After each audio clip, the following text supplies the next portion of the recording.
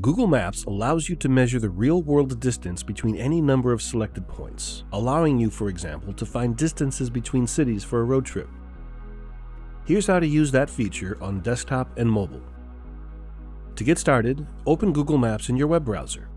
Right-click or control-click anywhere on the map to set a starting point. In the drop-down menu, choose Measure Distance. Click a second location on the map to find the distance to that point.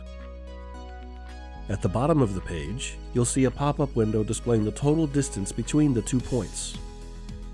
To measure a more detailed path, continue laying down additional points by clicking on the desired locations. The pop-up window at the bottom of the page will update the total distance with each added point.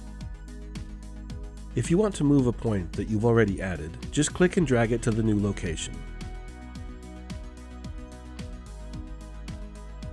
You can also remove a point by clicking on it without dragging. When done, click the X to close the pop-up window at the bottom of the page. Open Google Maps on your mobile device. Tap and hold a position on the map where you'd like to start measuring. A red pin will drop.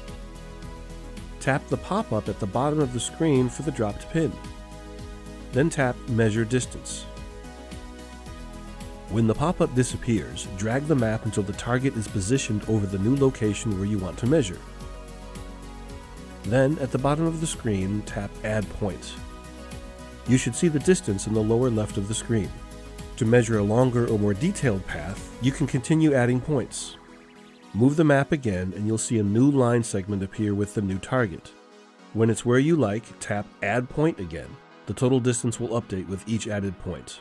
Be aware that unlike on a desktop, you can't move a point that you've already added to the map, but you can remove the most recent point by tapping the Undo button at the top of the screen.